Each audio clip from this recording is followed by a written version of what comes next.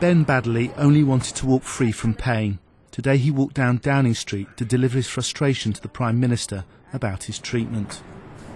I just want there to be a normal family again.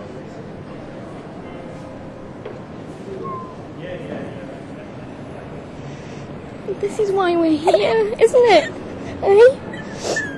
In 2014, Ben was due to have an NHS operation to cut nerves in his back to improve his walking. The NHS scrapped it, saying it wasn't cost effective. Then a Midlands Today viewer saw this. It would mean I could do a lot.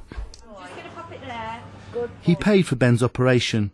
Shortly after, the NHS agreed to fund some children on a trial. But Ben, now a private patient, had to pay for all his physiotherapy, £50,000 so far.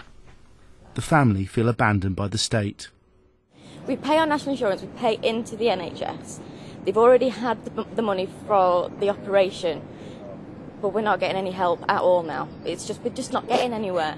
Another child, Asher King, made national news when he went to the Czech Republic for proton therapy treatment for cancer a month after Ben's operation.